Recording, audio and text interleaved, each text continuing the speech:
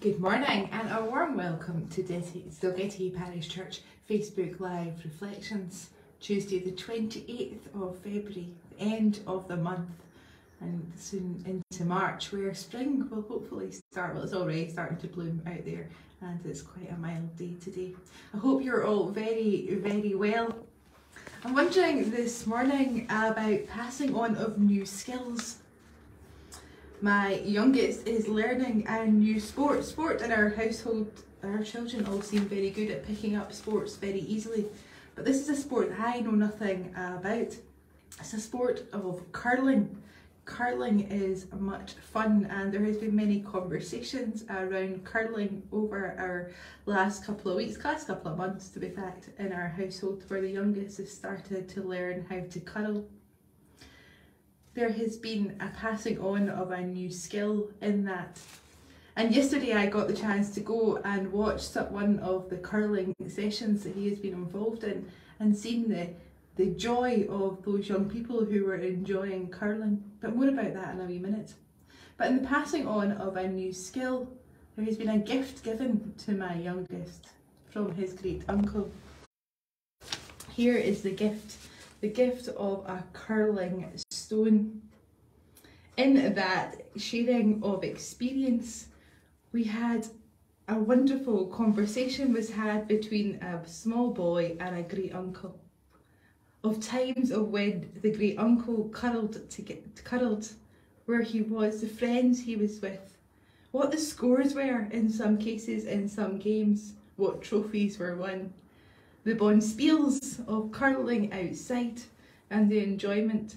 There's also a couple of stories told and pictures shared, and it was wonderful to hear between the both of them. They entered into each other's world via a sport, and they learned a new language. The small boy learned a language of buttons and blank ends and counters and pebbles and raise and sweeping, and I have absolutely no clue what these words really mean, but there is a new vocabulary, a new language being learned. Instructions, knowing what to do, understanding the words of another. And there's an invitation within that conversation where the small boy said to the great uncle, "Can you come and watch me curl one day?" To which the great uncle said, "Absolutely, I can't wait, I'll be there." And it was wonderful to see. There was a passing on of a new skill, sharing of experience and entering into each other's world.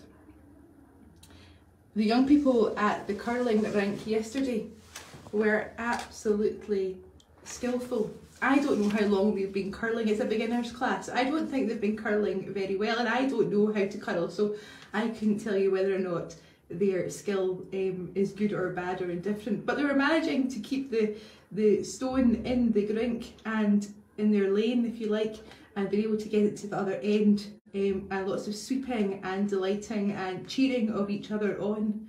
A couple of disappointments when the stone didn't quite go where they wanted it to go, but they were so supportive of each other. They concentrated and they learned, and there was an eagerness to learn as well. A new skill being developed. Within that club though, there was more, it felt more than just of a trying of a new sport. There felt to be a really nurturing environment, a moment where those who had curled and those who supported and those who coached were really there cheering each other on, passing on their knowledge. It felt there was an invitation to a community, a real nurturing environment, as I said. And isn't that what we try to do here in our faith communities, in our churches? To be a really nurturing environment, to be including and welcoming, to be sharing of life together, to be enjoying each other, to be connecting, and there's an invitation for each other to be part of something bigger.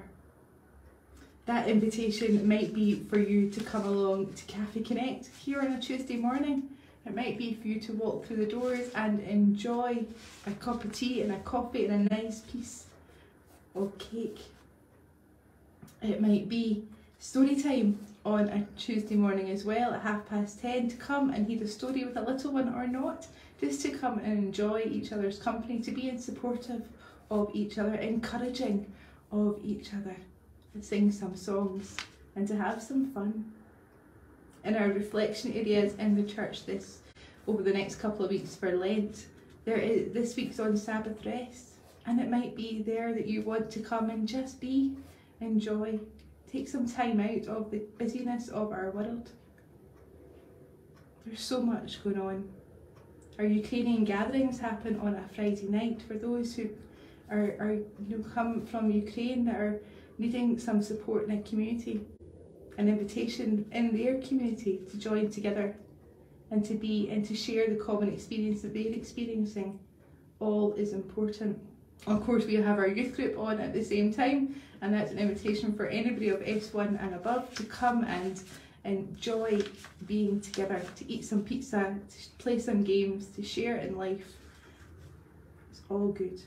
There is so much going on in our community, so much, and it's an invitation for everyone to be a part of that. But just as curlers share in their community and sharing their skill, perhaps there's a challenge in that for all of us today. Challenge to share something that we have that we can give to someone else.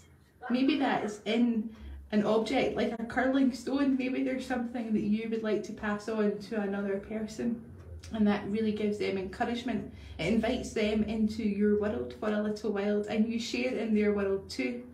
Perhaps it's an invitation that leads somewhere else, like to come and watch a game, to come and learn something.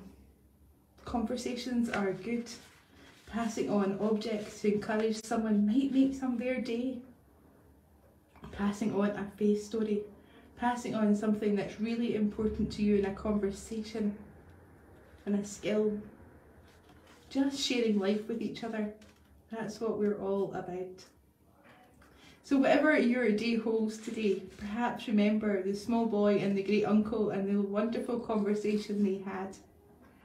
Perhaps there's something in that we can all share, that we can pass something on to either a younger generation or an older generation. Perhaps it's about listening deeply to each other and sharing in life. Whatever your day holds, I hope you have a good day and a good week, and we'll hopefully see you soon. Take care now. Bye bye.